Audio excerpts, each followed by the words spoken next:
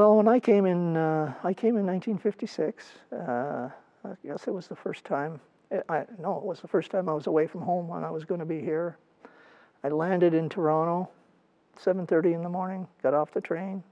This guy walked by, and I said, "I know that guy. I know who he is." And I got up here, and I took a cab up. Got here, walked in, and a bell went off. And it was the first change of class. And I almost turned around and went back out the door because it was just overwhelming. And as you know, everybody got in their own classes, and I looked up, and this guy that I had seen, and I knew it was Frank Mahovlich. He came in, and we went into the office, and he said, "I want to see Father Crowley," because Father Crowley was the manager, and he ran the hockey program, the A program. So I said, "I'd like to see Father Crowley too." So we went down the hall. Frank knocked on the door. Father Crowley came and said, "Frank, you look great. You have a great summer." He said, "This is Dave Keon." He said, "You're late. Now find your class." So I was going out the door. Coming to St. Mike's was, in our family, there was no other choice. My mother had made the decision. But it goes back to,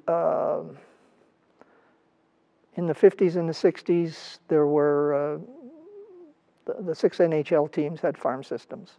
And if they saw somebody who they thought could be a potential professional player, they tried to sponsor him, or they tried to, in Toronto's case, it was either the Marlies or St. Mike's. And in my particular case, we were Catholic, and it was a private boys' school run by Basilians, and it was the only place that my mother was going to let me go.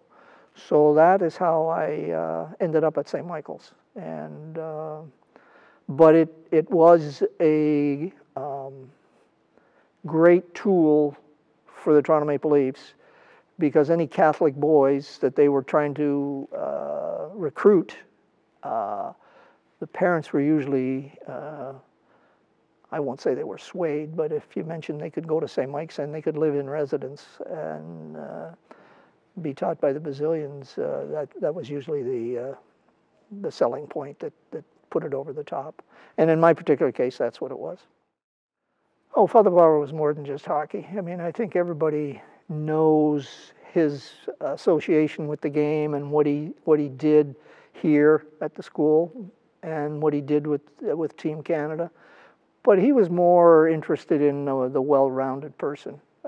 He was interested in what you read and what you did, and he was always pushing you to expand your horizons, not just to be one-dimensional, so to speak. In my particular case, I wanted to be a hockey player, but to read a book and try and expand my mind. And he did that with everybody that he came in contact with. He was trying to improve everybody's life. Well, Father Zinger, let me tell you, he was a Mr. Zinger when I first met him.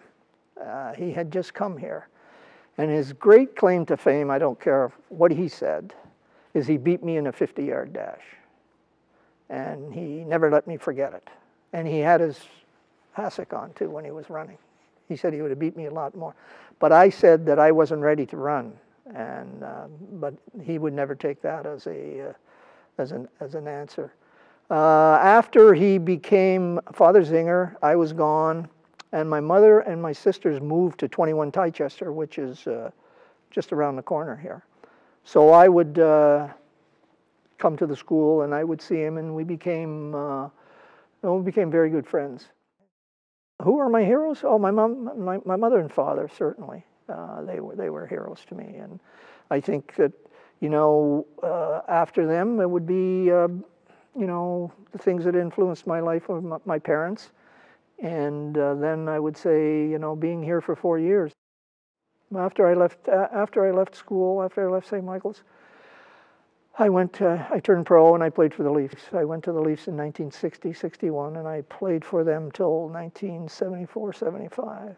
And we had some success, but not as much as I would have liked. Well, the St. Mike's guys always, there were, let's see, there was Tim Horton, Red Kelly, Dick Duff, Frank Mahovlich, and myself. So there were 5 guys who had gone to St. Mike's. Now I'm trying to think of who else. We might have had somebody else there. I think Larry Keenan came for a little while. Les Kozak came for a little while. But they, you know, when we played junior, we played against the Marlies. And there was never any love lost between Marlies and St. Mike's. So the St. Mike's guys kind of gravitated towards each other, and the Marley guys gravitated towards each other. So even though we were teammates, there was still that banter about playing junior against each other. And but no, the St. Mike's guys were always, and they were all really good to me. You know, people have come and talked to me over the years and said that I had an impact on them. It was, you know, was not something that I ever thought of. It was just the way I was brought up, I think, and spending time or finally understanding what Father Bauer was.